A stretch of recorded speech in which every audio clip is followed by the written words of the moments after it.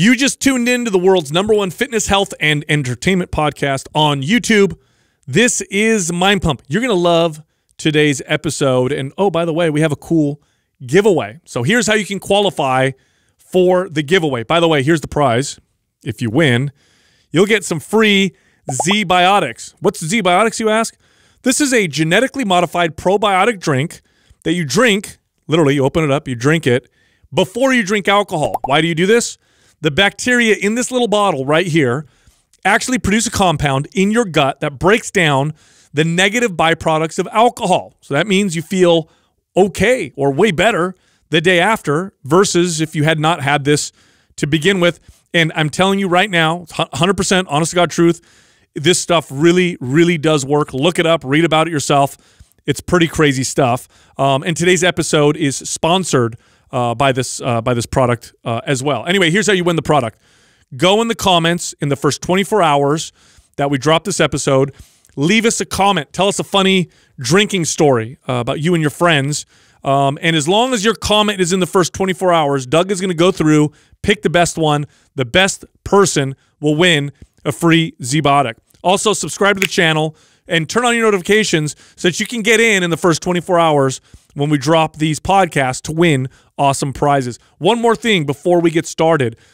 This month, we are running a promotion on 2 programs and a bundle of programs, all designed to help you burn body fat and build muscle to get you ready for the warming coming months. This is a great promotion. We actually, first time I think we've ever put all these things on sale. They're all 50% off, which is huge. Okay, so here's the ones you get. There's MAPS HIT, which is high-intensity interval training done right.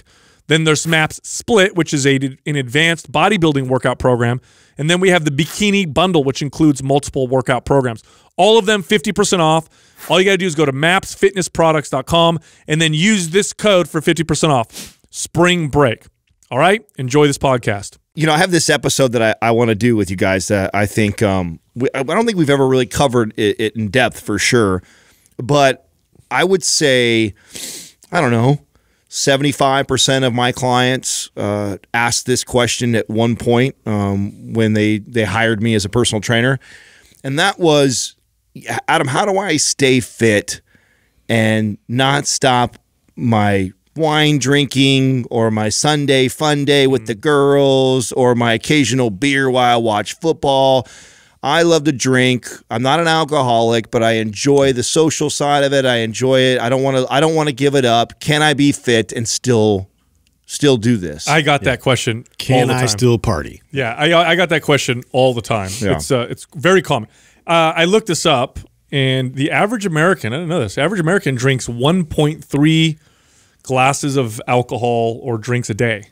A day? Average. Now, it's average, and remember, average is you take the total amount, divided by everybody. So this means there's some the alcoholics got those outliers just bringing that average up. Just bringing that average. And then I looked up the top drinking countries in the world. You guys want to take some guesses? Not ours. Are Germany. we? No, I would guess Germany. Denmark. So countries that consume the most alcohol. Number Ireland. 1, Lithuania. Oh. Number 2, the Czech Republic. 3 is Germany.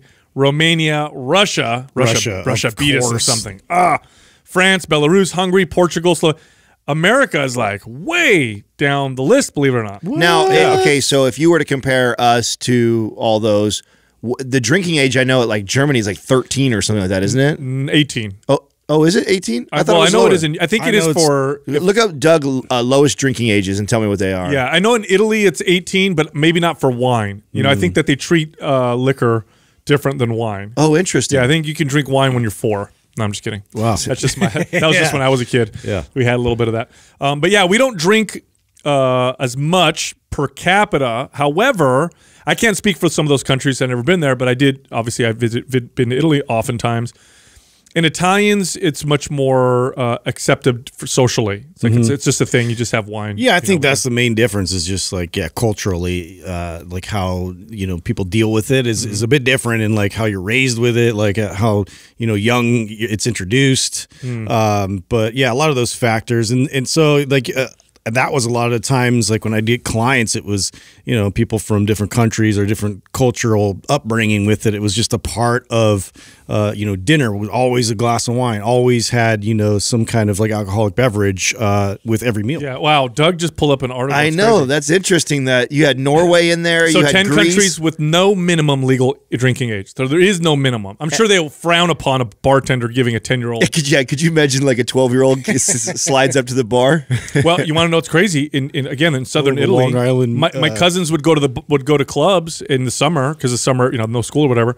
14, 15 years old, and they would get drinks. Well, your study guy, didn't they do a study on this or a survey on this with people that or countries that didn't have drinking ages, and there's less abuse of it, there's less alcoholism. It depends on how you're raised with it. So what they found is that if you're raised with responsible drinking as the norm, and it's not like this big deal, you're less likely to partake in binge drinking. If you raised in a household where it's like, oh no, nobody does, that's the worst thing you could possibly do, then you go off to college, you're more likely to engage in some of those risky behaviors. I just think you just don't learn how to. I remember the first time so I know I'm Italian. We didn't drink when I was in my household. Nobody did. In fact, most of my family doesn't drink. When I go to Italy, I would see my family in Italy drink, but here I didn't. And the first time I really drank, I got way too drunk because I didn't know. I didn't know how. I didn't know that, this isn't going to hit me right away. It actually takes 15, 20 minutes. But by the time I felt super drunk, I was like, oh no, those last two drinks are going to hit me. Oh, same. Yeah. I was my household, it was like very frowned upon. Like, so like even, even any of my parents' friends or nobody in our circles even drank really. And so I didn't really have a good, healthy relationship when I first got started. I just didn't know what I was doing. Yep. So, I mean, I think that is definitely a factor to it. It's an interesting substance, alcohol. I mean, it's present in one of the most popular, just in terms of numbers, religions in the world, Christianity. Wine is, in the Bible, didn't Jesus drink wine? Well, wine was safer back then than drinking water a lot of times because, dysentery, different things you'd get from water. So like to ferment, grapes or barley or something else, like, you had a lot less likelihood that you're going to get sick from that. That's interesting. I didn't know that. That makes a lot of sense. Yeah, that does. If this is like the Middle Ages and you go over your friend's house, what do you want to drink? Like, oh, that bucket of water over there, or the wine water that you just washed my feet with. Yeah, cow's washing himself. Yeah, I'll go with the wine. I think that's a little safer. It's very interesting. So now I'm curious about you guys. It's changed how I talk about this to clients. I used to, in my early 20s, coaching clients, I would tell them like alcohol is the devil when we're trying to get results. It's just none. Yeah, just avoid it at all costs. If you really care about your results, you got to get rid of it. At least get rid of it for this time period that I'm trying to change your physique. And that's because I personally struggled with that. I knew that if I was drinking or going out on the weekends and partying and stuff like that, I saw little to no progress in my own physique. If I had clients that were following a regimen, and they were consuming alcohol on the weekends, it was just enough for us to stall our progress. And so I avoided it like the plague early on. Now that's kind of changed for me later on in life. I've learned balance, and I have a better understanding of the metabolism and what other factors were going into play. Because for me, many times I thought like that was the main problem, right? So I was unfamiliar with how I could have somebody that was 50 to 100 pounds overweight and them only be eating 1,300 calories. I didn't know that was possible. And then when you drink 400 or 500 calories or 700 calories on the weekend, and that's 50% of what your daily intake can be, on a regular day, it can be stifling to drink alcohol. Yeah, so I'm same pattern as you. When I started as a trainer, my understanding of health was very small. And what I mean by that was it was like the scope was small, right? It was like a magnifying glass on one aspect of health, which was get lean, build muscle, perform in the gym. If that's all health is, if all health is muscle fat and performance, then yes, alcohol is a waste. Don't drink it because it's not going to contribute to any of that. But the problem is that's not what health is. Health is much bigger than that. Health includes relationships. It includes enjoying yourself in the moment. It includes good feelings, includes palatability of things, celebration for the sake of them, right? So like, drinking or eating something just for the sake of the enjoyment of it can also in a healthy way contribute to positive health. And so once I was a trainer for a while, I realized that, okay, if they're asking me this question because they find value, and again, I'm not talking about dysfunctional drinkers, that's totally different. I'm talking about like people who are healthy. They're asking me this question because they find value in the wine, whether it be, at the end of the night, my wife and I unwind with a glass of wine and we connect, or, Sunday dinner, at my grandma's house, we have a little bit of wine together and we hang out, or I like to do the occasional wine drinking with my friends and whatever.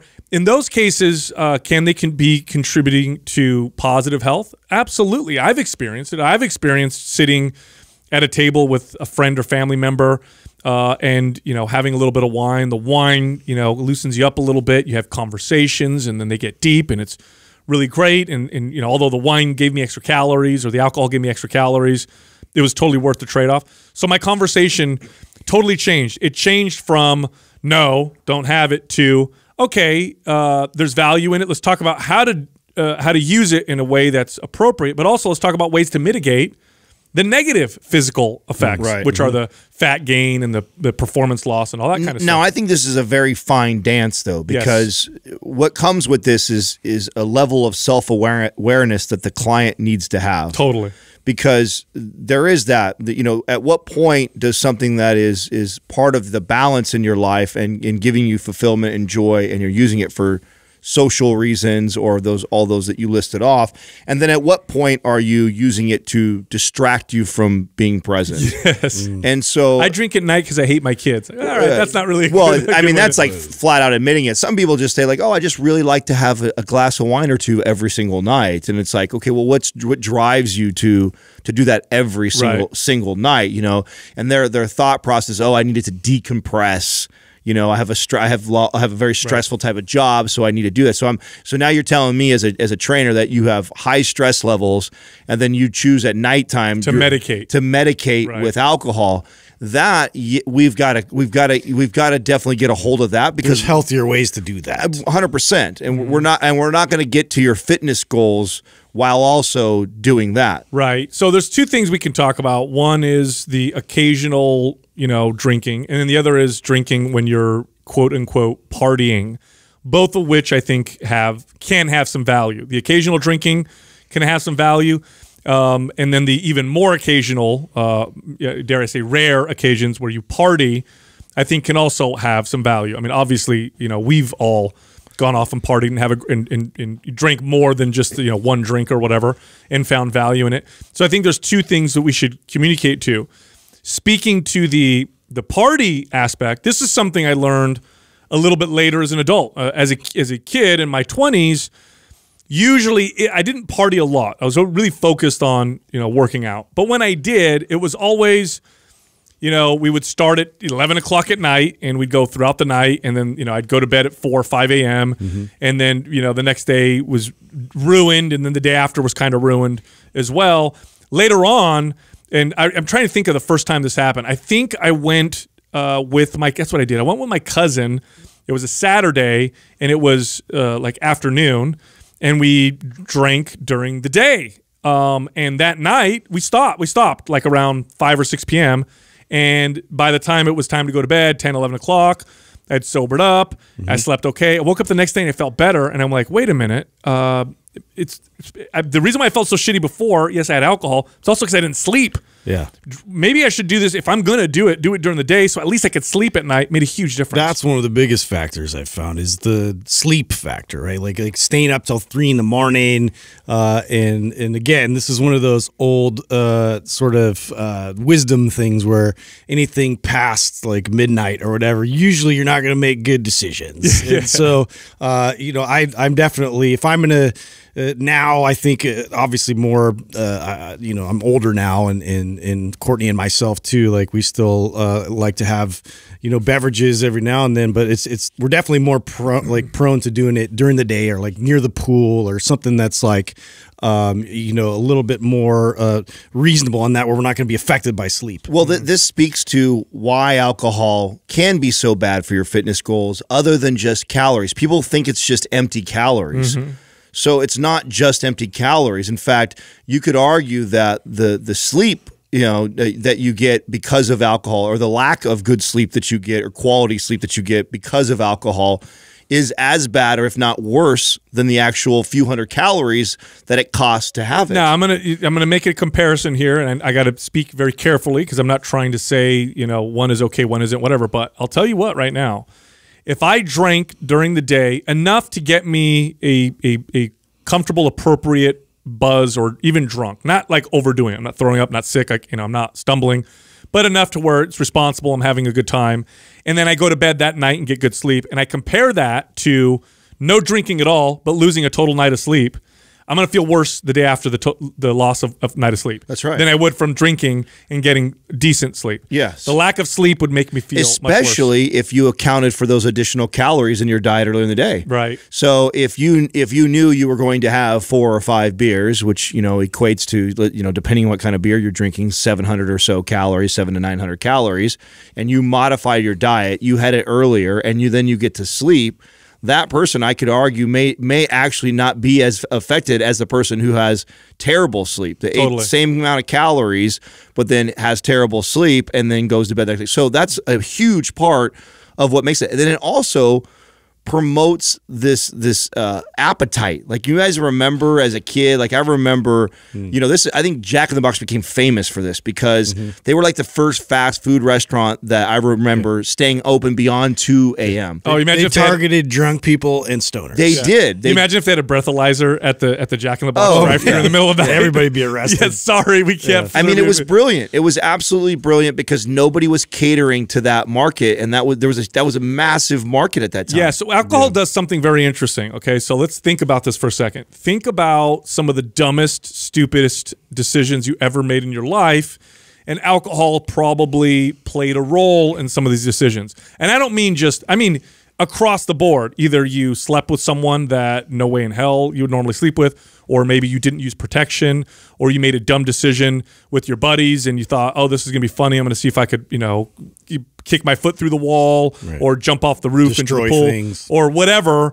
It's because alcohol has a very powerful disinhibiting effect on the brain. It actually, the way it affects the brain is it completely reduces, or, you know, in some cases eliminates inhibitions. So if you're somebody that's normally like shy and you're like, oh man, I don't, you know, and then you drink, next thing you know you're drunk and you're flashing people at the bar. It's like a superpower for them. Yes. Or, you know, you're like, oh no, I would never just have sex with someone I just met in one night, let alone do it without protection. And then you're drunk and then you wake up the next day like, oh my gosh, what did I do? I made some stupid decisions. Okay, so that all happens. Here's another part that you lose your inhibitions with, your diet. Normally, you might have a craving for, you know, French fries and a cheeseburger, but you'd be like, man, that'll mess up my stomach. I'm not gonna eat that right now. It's midnight. But now you're drunk, inhibitions are gone. I don't care. I don't care if I get diarrhea for 2 days or whatever. I'm gonna eat that disgusting, you know, whatever food. It's just delicious. So your decision-making process goes out the window. So what I used to tell my clients was, here's what we need to worry about, okay? If you're gonna drink, have your meals planned out for yourself, because that's where people really screw up the most. You could add up all the calories from the drinks. It usually doesn't even come close to the calories that they have from the food that comes along with the drinks. Oh, and that was a game changer for me and my clients. Especially when you, and I remember when I pieced this together. So have you ever noticed after a heavy night of drinking, the next morning, sometimes you look leaner? Dehydrated. And you're because it dehydrates the shit out of you, especially when you had a lot of alcohol like that. And so psychologically, what happens to a lot of clients and myself during this time when I didn't understand this, I wake up and I'm like, oh shit, I had all that partying and fun last night and I still look good. Yeah, it tricks you. So it tricks you Unless into you eat thinking a whole pizza. Yes, and then you're like, I'm gonna go eat that pizza, or I'm gonna go get those 20 tacos from Jack in the Box, you know, for $8 or whatever. So you got to watch out for that too, and then that just snowballs, and before you know it, it all catches up to you. Yeah, does. it's interesting though to talk about. So this is mainly the people that are prone to partying, but the ones that like have it occasionally, like consistently with dinners and you know, and it shows up continuously. It's interesting because I've had clients that have done this, but also did struggle a bit with their sleep still, and Yes. noticeably when they took alcohol out completely, like their sleep improved tremendously. So I just was having a conversation with a client of mine, and she has the Aura Ring. And we were actually like testing out all sleep is like one of her things. She's got all the sleep aids. She's got everything, right? She's got the Euler. She's got the Felix Gray glasses. She's got the Ned. She's got all these tools to like help her sleep, right? And occasionally she likes to drink on Friday nights with her girlfriends, and she just has a couple. She's not a big heavy drinker or anything. And we've been like comparing like how she sleeps. Now, first of all, nothing beats like the all natural route, like doing For quality sleep. Yes, like using like an Euler is a natural thing for just cooling the bed down, right? You're not taking anything into your system. So using tools like that, or Felix Gray to calm her down, and then not using any sort of pills like, you know, Tylenol PM or anything. Nothing gives her better quality sleep than just doing that stuff. Being mindful of the sun going down and tech and stuff like that, making sure the room is cool by using tools like that.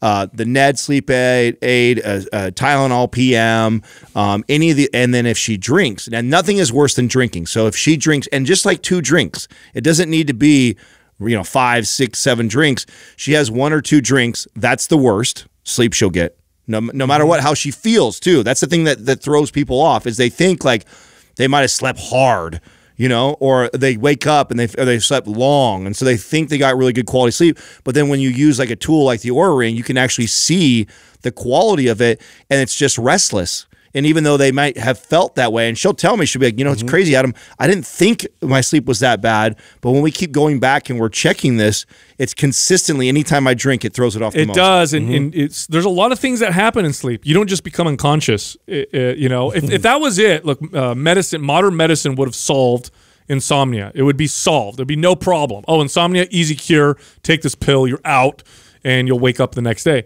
Doesn't work that way. A lot of things happen when you sleep. And anything that alters you can make. Now, of course, there's a risk versus reward, right? If you just can't get to sleep, then taking something that helps you fall asleep, even though the quality is a little bit less or not as good, still better than not sleeping at all. Right. But if you can sleep and then you drink alcohol, you're like, oh, it knocks me out. Your sleep is not going to be as good. This is again, it goes back to, you know, don't drink. You probably want to sober up before it's time to go to bed. I remember when I would tell clients this, and I'd sell them on it, and they do it, but like, man, that's way different. It's way different. If I have a drink right before I go to bed, even if it's 1, versus if I have it, 4 hours before I go to bed, big difference. Stark difference. Big difference. Well, I remember that hack that you, we talked about this early on in the podcast that you introduced, I think Justin and I to, which was, and I never had this habit of doing this before. Before I was the typical person who I think drinks, too many drinks and then, goes to bed and sleeps, tries to sleep it off, right? By having the charcoal at the end of the night and then like chugging like as much water as I could before I went to bed made like a night and day difference on how I felt the next day. That was a huge hack. Yeah, so that's a good one. So and this is just success I've had with clients, is to have them have kind of hard set rules where it's like, okay, if you're going to go out with your friends, for every alcoholic drink, make sure you have water in between. And that serves 2 things. One is it, of course, make sure you're hydrated, because if you're dehydrated on top of recovering from drinking and losing sleep, you're going to feel terrible the next day. So right. Fine, you drank. Let's at least make sure you're not dehydrated, or you get at least enough fluids.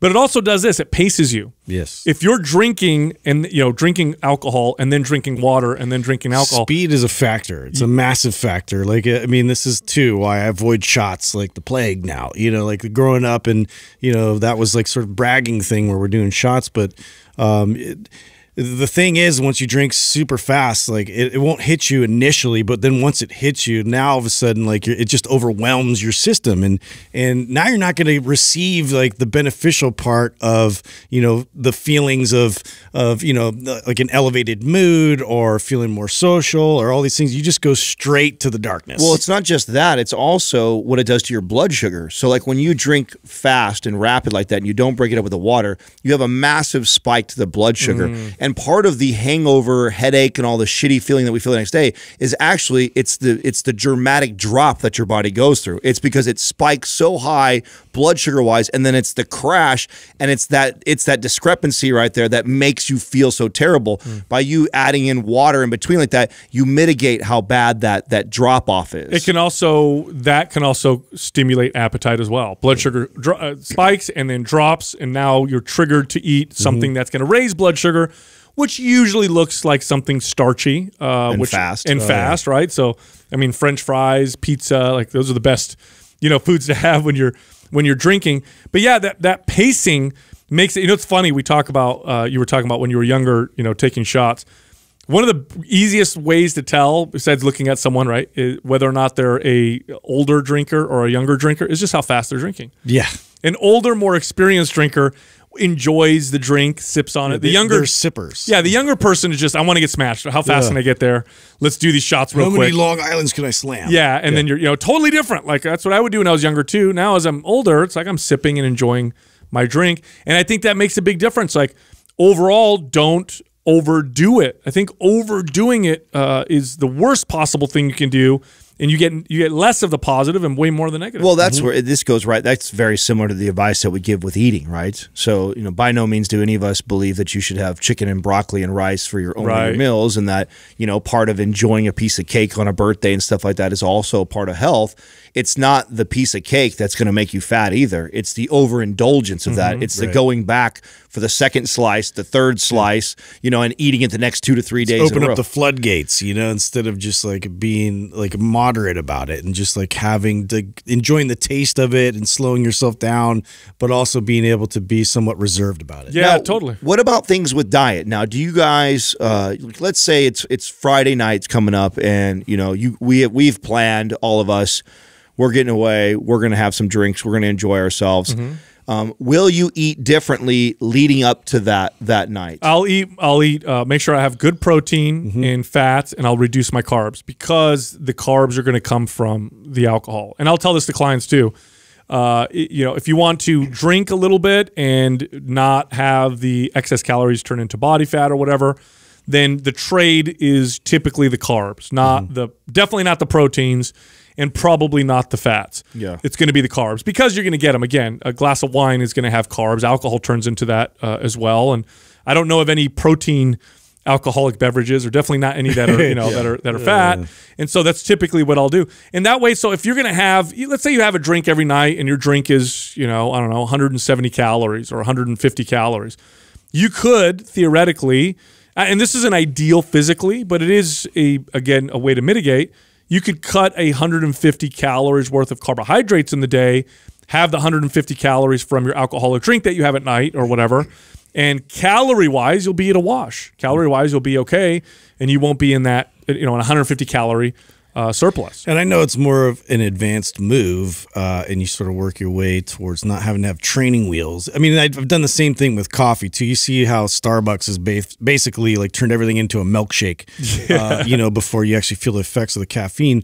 But I mean, alcohol is no different. You know, there's a lot of drinks that people may not typically like the flavor of alcohol, and so they'll add like whatever, like sugary soda, or whatever type of you know, mojito or daiquiri, or you know, some of these like real sugary drinks, which are great, but also like I mean, so many excess calories and so many things to consider with that. Whereas, you know, I've moved on to you know, a rocks glass, and I'm sipping on something like straight you know, whiskey or straight, some kind of straight spirit, where, you know, you go nice and slow, you get the same effects, but yeah, it is a little bit more of a mature approach. Yeah, it's and you feel way worse when you have alcohol and a shit ton of sugar. That's the the thing. Way worse. And a lot of drinks, if you look at them, you get these mixed drinks, and it's got 1 shot of vodka in it. And I don't know, how many calories does a shot of vodka have, Doug? Maybe you could look that up. About 110. Yeah, it's not much, right? Yeah. But the drink has got like 300 calories because it's blended with, simple syrups and sugars and fruit or whatever, and it's this drink, and and then you have 3 of them, so you have your 3 shots of vodka, but the reality is you had 1,000 calories worth of sugar. And it goes down so smoothly that you're more moved to have another one. It's very easy to add more in than you would if it's like it's got a little bit of reserve to drinking that fast. Well, then you also, the blood sugar point that I made too. You add way worse. Yeah, you add a bunch of sugar to that's going to make that spike and crash even harder. So, totally. Yeah. And it's funny when you're younger. That's what you want is the sugar. In fact, because it makes people drink more. So you have a party and you're like, let's make whatever they call it, gorilla juice, jungle juice. Yeah, there you go. And it's a bunch. And really, it's because you when you're younger, you don't like the taste, and so you're just going to drink to get drunk or whatever.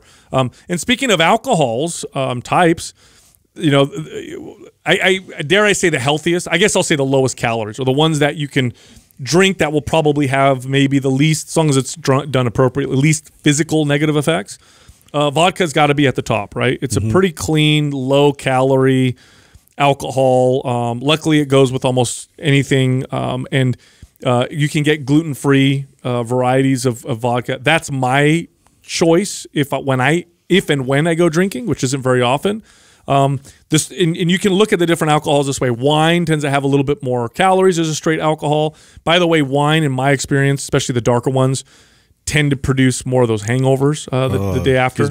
I don't think there's that. I actually don't think there's as much difference as you think when you're drinking like pretty straight stuff, like everything from wine to beer to hard alcohol. If it's not mixed with anything else, I'm pretty sure the calories fall between that like 95 to 120 range for the same volume. Yeah, for 1 ounce, 1 ounce to 1 ounce. Now, when you bring up things like wine, the thing I think of right away is nobody pours a 4 ounce glass of wine. And when you read like, how many ounces? They pour a goblet. Yes. That's like 6 glasses. Yes. Yes. And then you also like it with cheese and crackers and other things like that. And so, to me, it's the 2 things that I think that I've had the greatest challenge as a trainer with coaching people through this is the psychological piece and the behavior piece that goes with it. Totally. Always. It's the I'm actually naive to the fact that I'm using this to medicate. I'm really not, it's not enhancing my life, or I have other bad behaviors that are attached to this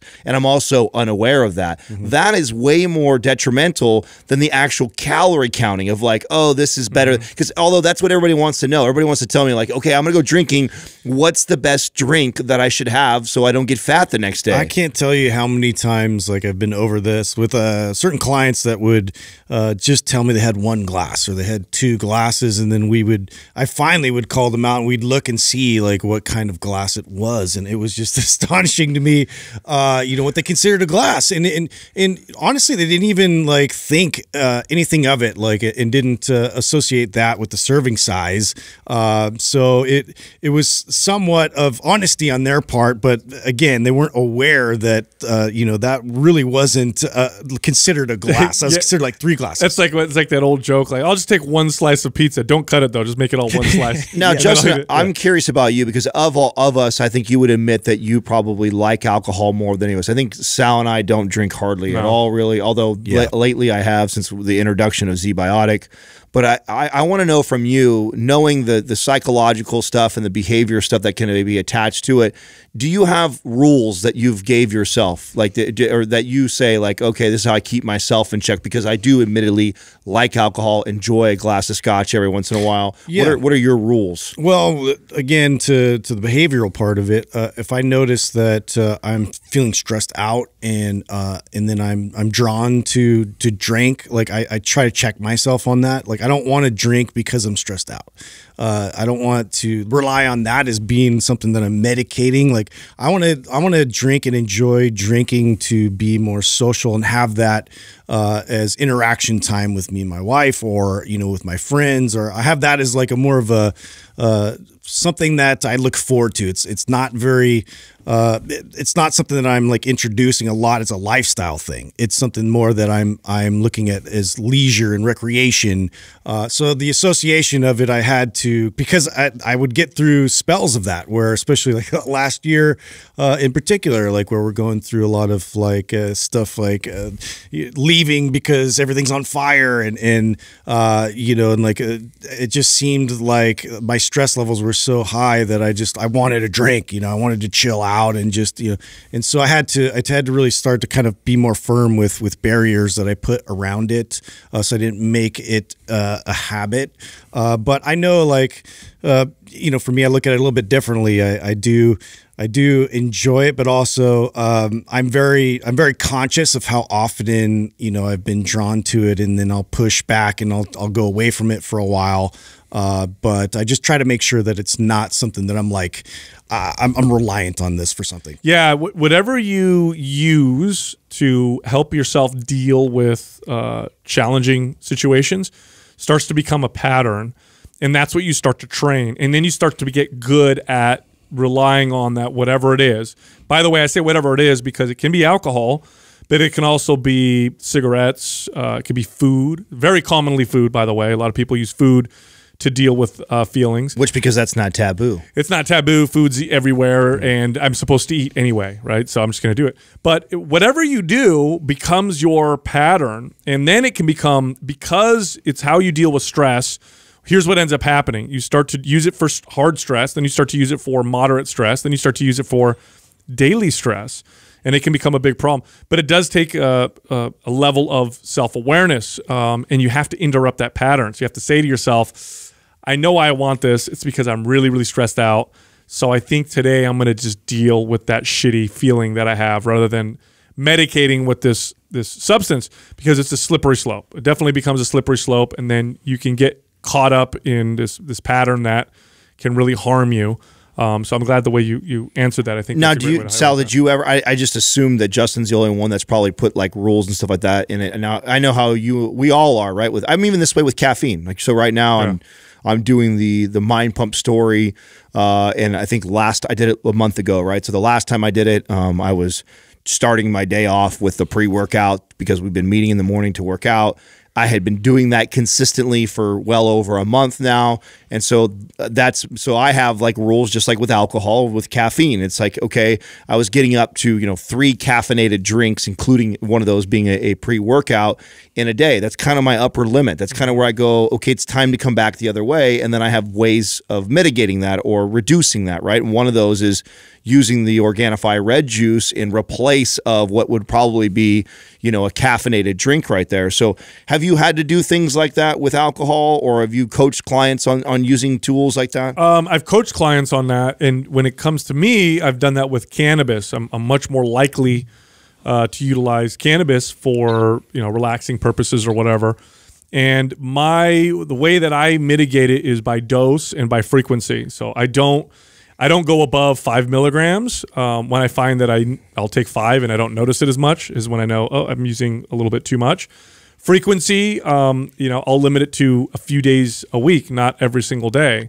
And I feel like you have to have, here's why it's good to have hard rules sometimes, because self-awareness is tough. And you're really good at talking yourself out. You're really good at closing yourself. You can sell the fuck out of yourself. No, it's not that bad. Oh no, this isn't because of bad stress. It's not that bad. No, this is cool. Or you'll just ignore it. It'll be in the background and you'll just go. But if you have hard rules, like I already had it 3 days this week, and I'm going to follow the rule that I made and not have it again, then you're more likely to stay consistent. So and that's why I'm asking these questions. I've never had to do this with alcohol. It's just I've actually never liked alcohol. Yeah, it wasn't until ZBiotic would I even indulge the way we have on weekends occasionally. That would just never happen for me. So I've never had to put these rules in place. I imagine if I had to, it would look something like, okay, so let's say I'm the guy who's maybe more like Justin, where occasionally on the weekend I have a drink or two or whatever. What my hard rules would be like that buzz feeling or that loose, relaxed feeling that it takes, which, for me probably is only about 2 stiff drinks, maybe 3 tops. When that becomes 4 or 5, right? When it takes more to get that same feeling of relief, which is the same way I measure cannabis and the same way I measure caffeine, right? That's I'm drinking 3 caffeinated drinks to give me the same feeling that 1 caffeinated drink used to give me just 6 months before when I wasn't doing it at all. And so that's where I think there's a lot of value for clients that really are drawn to having alcohol still in their lifestyle somehow because they do really enjoy it, is being honest with yourself and saying, okay, the part that you enjoy is probably that kind of relaxed, loose feeling you get after X amount. Whatever that X amount is, understandably, if you haven't had it, let's say, for months. And I think everybody, just like we do with like a diet, right, where you go and do an elimination diet and then you introduce things. You got to eliminate it out of your life for a while so it's not in there. And then when you introduce it to enjoy it, what is that number that it takes to enjoy it? And then give yourself a rule from there that it's like, okay, it used to only take 1 drink for me to relax. Now I'm up to 5. Yeah, I think that number really does help to reveal the frequency, and it's very much a tangible way to look at it. So that is something I would pay attention to. How many does it take me to get to that feeling of being relaxed and uninhibited?